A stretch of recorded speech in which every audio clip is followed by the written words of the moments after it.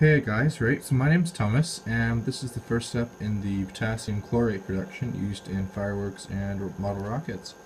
As you can see here, I have um, the variable power supply going at about 0.8 amps and 6 volts, going into this solution here, which is the potassium chloride being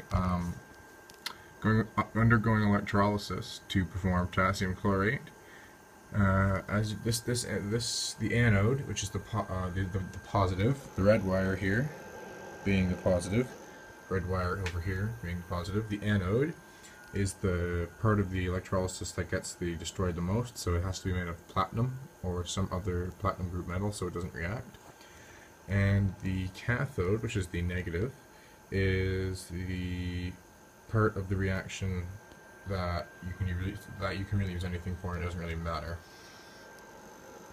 Now, the preparation steps are potassium chloride, which is this white crystalline solid.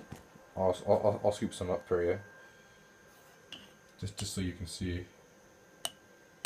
White crystalline solid, and that's potassium chloride, KCl.